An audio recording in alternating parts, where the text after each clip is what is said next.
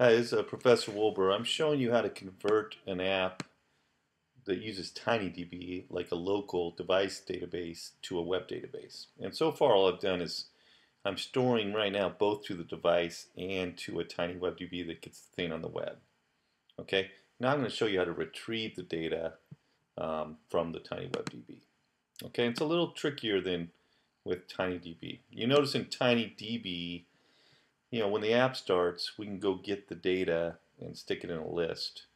And we can just do that all within screen initialize. Okay? With TinyWebDB, you don't really get a value immediately. All you can do is request it. And I'll show you what I mean. So TinyWebDB, I do have a get value block, but notice it's different than the TinyDB block. It's got nothing that can go in a slot.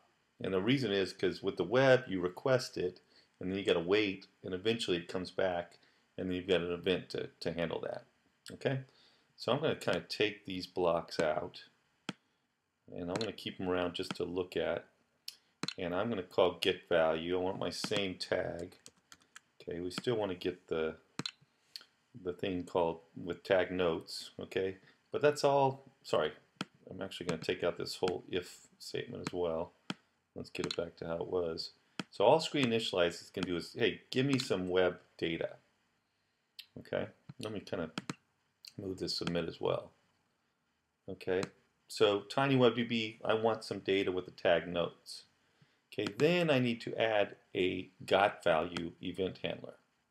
And got values basically gets triggered when this request goes to the web sends the data back. When that data arrives, this guy gets triggered. So we kind of want to do the same thing we were doing in screen initialize, but do it here. And of course, we've got to get rid of these get TinyBD.get values. Okay, and it's a little different because we don't put the tag in anymore. We know the data coming back is our actual note list, and it's going to come back in this parameter called value from WebDB. So I'm going to go to my definitions. I'm going to grab a reference to that. I'm going to ask if that's a list. Okay, I want to make sure it's not empty, right, the first time I run my app. And I'll grab another reference. So if the data that arrived is in fact my note list, it's not empty, stick it in my note list variable, and then display the whole thing. Okay, let's see if this is still working for us. So I'm going to come over here and I'm going to put in a new note. That's my fourth note. I'll just submit it. Okay, and let's just kind of make sure we can see everything. It's showing up, so I think everything's fine. If I close the app, so let's reconnect here. Okay, this should cause the get value to occur again, and it should go to the web to go get the data. So my emulator should come up and show those 4 items, and of course those 4 items are no longer stored on the device, they're stored on the web someplace. And remember what's happening right now. This is going to take a minute, so let me go ahead and show you see if the data is actually there. So if I go back to the TinyWebDB page, called get value, okay, and I put in notes, I should see my 4 notes.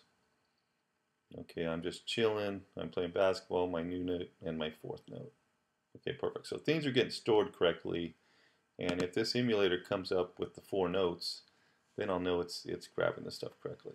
Boom, there it is. And you saw there was a slight delay, right? Because on screen initialize, it's making the request. Maybe a microsecond or some half a second goes by, and then finally it brings up my notes. Okay, so couple quick things. One, this should allow 2 phones to talk, and it will to an extent, right? If you run this app on 2 different phones, if one person runs the app, stores a bunch of stuff, and then the second person opens their app and looks at it, they'll see all the notes from the first person, and vice versa. The problem, though, is if there's 2 phones open, they both open up the notes in screen initialize, right? And then they start adding stuff, you're going to lose some data, okay, because they're not reloading the data each time.